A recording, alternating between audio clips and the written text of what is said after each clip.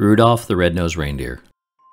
Christmastown, also known as the North Pole, is the wonderful place where Santa Claus lives with Mrs. Claus, all the elves, and the flying reindeer that pull Santa's sleigh every Christmas Eve. Nowadays, Christmastown is a happy place.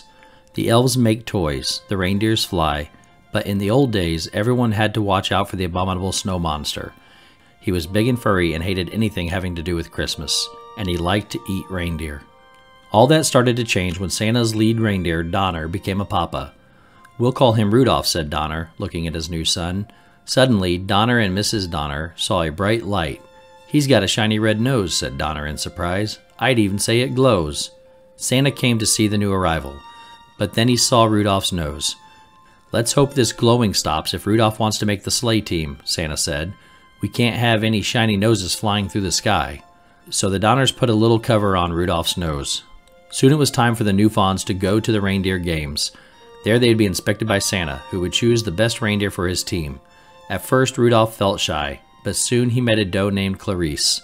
"I think you're cute," she told Rudolph.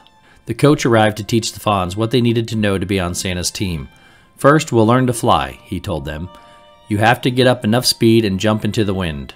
Rudolph was so excited about his new friend that he took off with a great whoosh. He soared high over the heads of the reindeer and Santa too. But as all the young reindeer continued to play, the cover popped off Rudolph's nose. It glowed for all to see.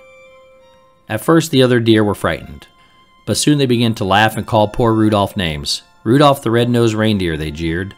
And the coach said, "Go on home. From now on, you can't join in any reindeer games." Only Clarice didn't laugh at Rudolph.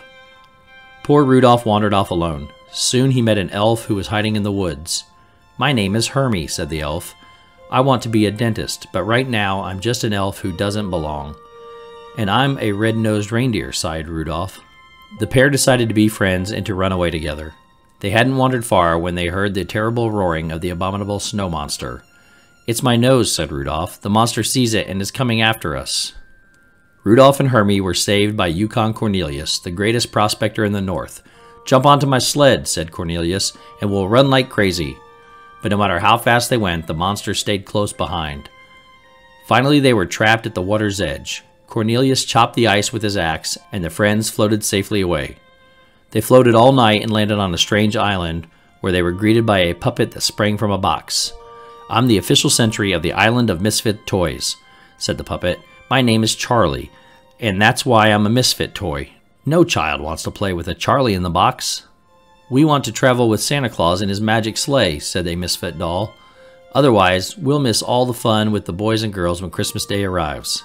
The friends met an elephant with polka dots, a choo-choo train with square wheels, a water pistol that shot jelly, a bird that swam, a cowboy riding an ostrich, and a boat that couldn't float. "We're misfits too," said Rudolph. "Maybe we could stay here with you." But the king of the island would let them stay for only one night. "This island is for toys alone," he said.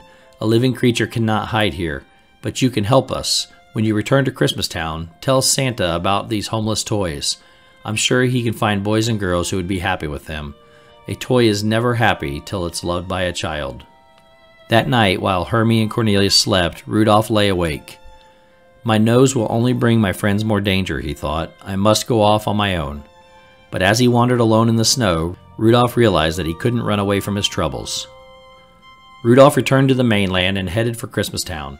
But first he had to pass the cave of the abominable snow monster. As he did, Rudolph heard voices crying, "Help! Help!" Rudolph rushed inside. There were Rudolph's parents and Clarice. They had been searching for Rudolph and had been caught by the monster, who was about to devour Clarice. "Put her down!" Rudolph cried, butting the surprised monster with his antlers. Just then, Hermie and Cornelius pulled up outside the cave. They had followed Rudolph's trail and knew he needed help. "An abominable snow monster will never pass up a pork dinner," said Cornelius. "Hermie, you sit outside the cave and oink like a pig. When the monster comes outside, watch out." Hermie approached the mouth of the cave. "Oink, oink," he called. The monster dropped Clarice and rushed outside. At that moment, Cornelius pushed a giant snowball down on top of him. Splat! Working quickly while the monster was stunned, Hermie used his dentist tools to remove the monster's teeth. Back in Christmastown, Rudolph told how he and his friends had defeated the abominable snow monster. Everyone realized that misfits have their place too. Rudolph told Santa about the misfit toys. As soon as the storm lets up, I'll find homes for them, Santa promised. Then the weather elf handed Santa his report. Santa gasped. The storm won't subside by tonight. I won't be able to see to fly my sleigh. Suddenly, a flash of light caught Santa's eye. Rudolph, he said, what a beautiful, wonderful nose. Won't you guide my sleigh tonight? I'd be honored to, said Rudolph, putting on his jingle bells. Okay, Rudolph, said Santa. First stop is the island of misfit toys. Up, up, and away. And with Rudolph leading the way, Santa soon found loving homes for all of those lonely toys. Rudolph the Red-Nosed Reindeer, everyone sang. You'll go down in history. And he did.